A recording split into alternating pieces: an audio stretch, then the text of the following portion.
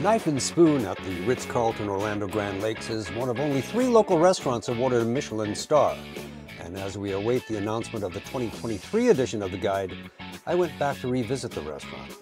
I think its star is secure. And not just because of the superior and uber pricey steaks.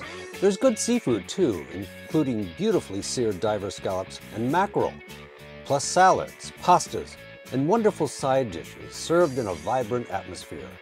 See the full review at scottjoseph.orlando.com.